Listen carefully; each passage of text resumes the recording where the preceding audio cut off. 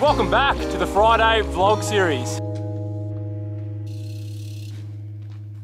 In this video, I'm going to try and stick the wind space upside down on the top of my car and then drive away, so stay tuned for that. Additionally, I have been getting a ton of questions about am I in bed with BMC or sponsored by BMC after my trip. As a result, what's going on with the Elves Falath build.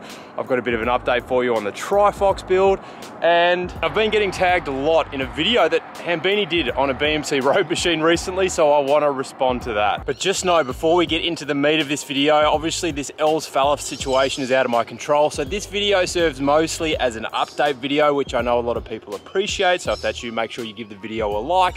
But there is no bike scans, reviews, or sparks flying out of my ass in this video, so just letting you know.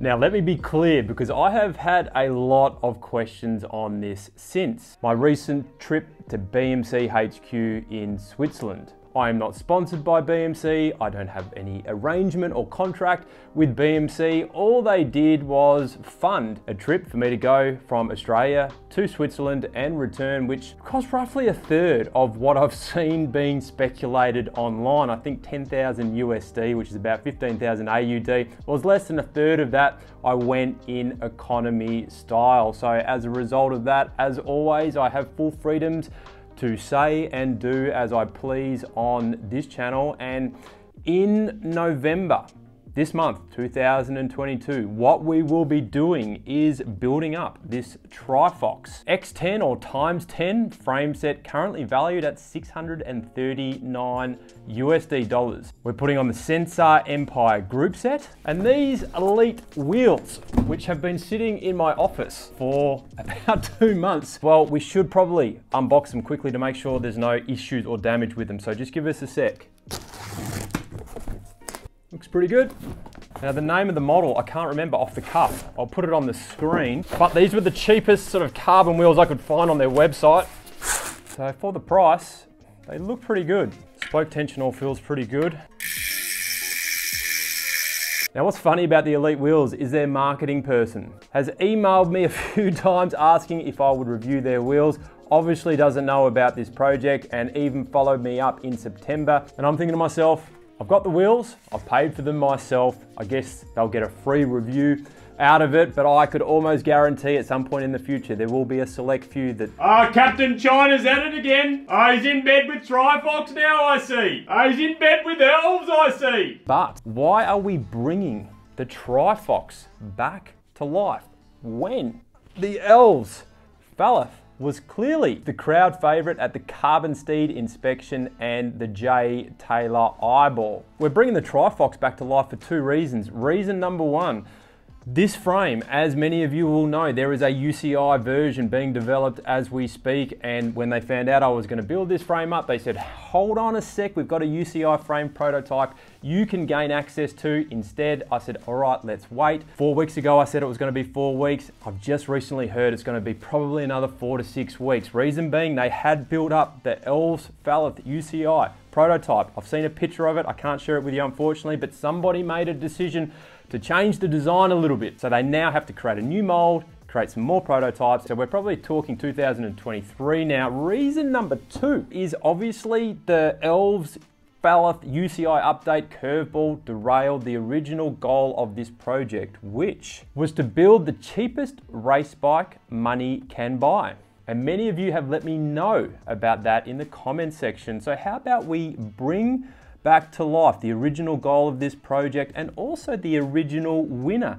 Yes, the Elves won on my Instagram poll and the Trifox won on my YouTube poll, but my Instagram following is pathetic compared to my YouTube. So overall votes wise, Trifox actually did win. Now, please know we will be doing both. So we'll build the Trifox in 2022. And I assume the Elves Falath new UCI updated frame will come in 2023. And I'm kind of interested now that both Gary and Jay have said, questionable manufacturing, not nicely finished. Does that really matter when it comes to riding experience? I guess we'll find out. Now, the Hambini video. So for those of you who are unaware, Hambini has a YouTube channel, link below, and has an elaborate background as a senior engineer working for organisations across cycling, motorsports, and I believe aerospace, to name a few. In other words, he's a smart dude that knows a lot about bike engineering. But why am I mentioning him here on this channel? Well, firstly, we're on the same platform, but secondly, and most importantly, he timed this video to perfection. I just returned from my BMC trip to Switzerland with still plenty of content up my sleeve, and he published a video titled Swiss Cheese times BMC Bike Frame Reamed. Ever since that video was published, where he identified 2 manufacturing flaws in an older generation road machine, my comments sections have erupted with sentiment pointing back to this video, to a point where I genuinely feel cornered, like I need to say something in order to alleviate future negativity about BMC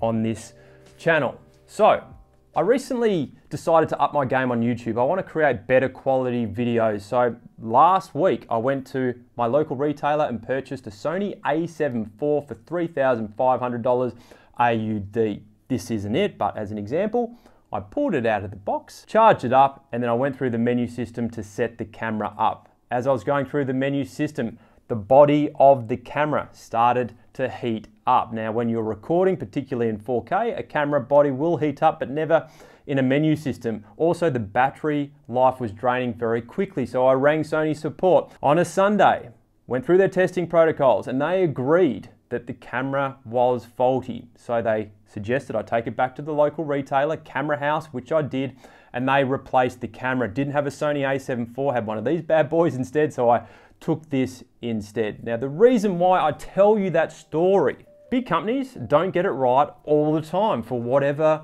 reason, but my experiences with Sony and their retailers over the past 4 to 5 years has been excellent, and I know their cameras, their technology delivers time and time again in terms of quality production. And despite the occasional cock up, I genuinely have faith that Sony are trying their very best to ensure every product meets a certain standard. And when it comes to BMC, I have the same relationship. Yes, they're gonna cock things up every now and then, but all companies do, particularly the big ones where they've got huge exposure. And if anything, after my trip to BMC Switzerland and meeting the staff there, they are genuinely proud and passionate people about bikes, and I'm more of a fan now of BMC than I ever was. So now that you know my view about this topic, hopefully we can all move on. So this is a bike rack with suctions on it that you put on top of your car, and then you put your bike on top of the suction things. Oh, shit. And then you drive off. So that's what I'll be sticking on the car. We've got 3 of them. This is an electric thing that sucks it all together. We should be good to go, so stay tuned.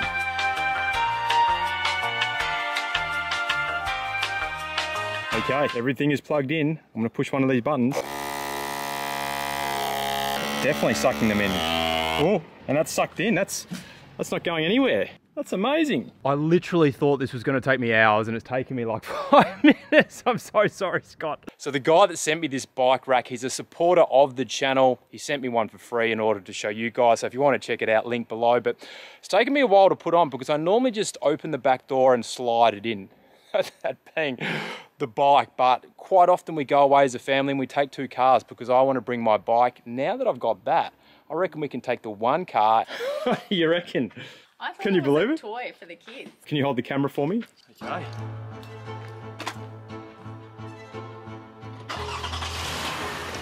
It just looks really weird. I'm not used to seeing a bike upside down on a car before. Just gonna do a few lappies out there. Oh yeah? Just watch, just make sure everything goes. Do a burnout.